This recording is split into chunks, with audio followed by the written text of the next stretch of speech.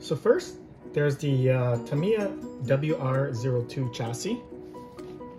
Two-wheel drive, rear-wheel drive. Very simple design.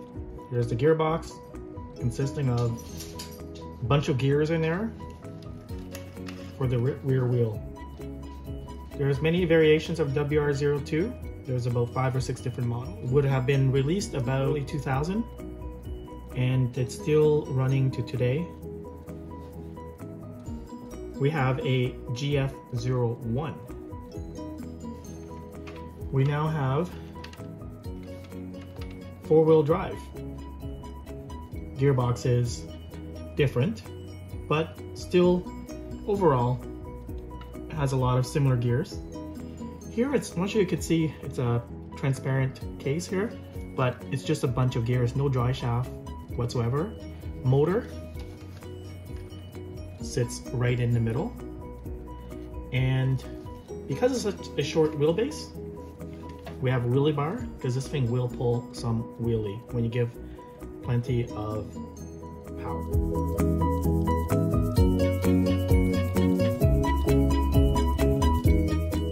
G6-01. This is the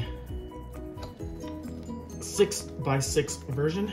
So you can see the gearbox went from, the first one showed WR02, about goes from this length, and then the GF-01 had a little more gear, a little bigger gearbox, essentially about from here. And then this was released about 5 years or so, the G6-01. Now Tamiya released about 5 different models so far of G6-01. Started off with the Konghead, and released roughly the same time or shortly after the Konghead is the King Yellow, which is the school bus 6x6. Then there's also the Dyna head with the quarter axles, and also a Volvo dump truck 6x6 as well. I may be missing one, but I know there's at least 4 or maybe 5 of the G6-01 platform. This is the Tamiya Unimog, which is on the CC-02 platform. However, it has been extended by about this much here. Well, about this much from the CC-02 or CC-01 Tamiya Unimog to accommodate the extra 2 wheels. The body is mounted by 4 magnets. I'm gonna slowly lift it up here. Just lift straight up. Come on, antenna. Okay, it comes right off. So here's the body. Gotta get better tape here for the LED. Also includes a custom interior. Now it does have an LED light, so this thing does light up. But what I want to show you, this beautiful G6-01 chassis. It is stock. However, these are not the stock tires. The stock tires would be similar as what you find on the Tamiya Lunchbox or Midnight Pumpkin. These are actually rims and tires from the ECX Amp, which is a stadium truck or the buggy. I've used these Racing body mount on a couple of vehicles for a couple of reasons. So this here, the body post here, was initially trimmed for the, it's too short for this one here. It has to be a little longer. However, with the magnetic, I'm able to raise it a little higher. So it's a little, giving me more freedom, and I don't have to do extra holes in the body. And it's easier, as you can see, put it on and off. It takes no effort. The only downside is if you roll over or if you go really fast and hit bumps or on very, very rough surface, the body can be dislocated or it can come off the chassis. But you have to be pretty hard on. You could get an optional kit to have it 4-wheel steering,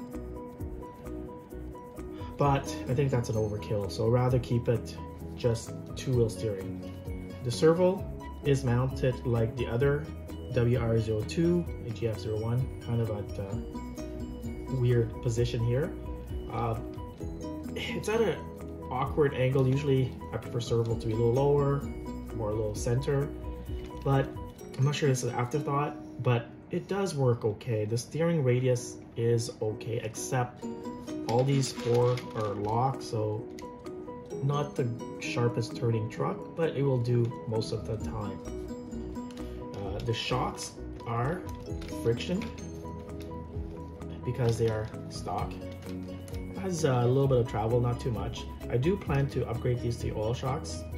That's one of the first things I do with the kits. If it doesn't come with it, I upgrade to, normally if I could get Tamiya shocks would be good, or aftermarket is fine for this vehicle. Other than that, it is stock. It is a fun vehicle, and I find with this body here, it works quite well. Put the body back on, and I will show you a running video of this monster truck or beast. After I put this body back on here, make sure it's lined up properly. And I think it's it. Yeah, as you can see, very easy with the magnetic body mount. A little more about this body here. So this is painted by myself, by a local painter. Did a really good job, kind of camo theme here. And also did the custom interior, was for another vehicle, but I managed to, was on an axial vehicle. I managed to made it fit in this body quite nice. These LED, I am waiting for light buckets, so I will be mounting like a low profile light bucket here and here to use these LEDs. I hate to cut them off. This body was mounted on another vehicle, and this was the winch. Unfortunately, it's cut, and I wish it wasn't cut.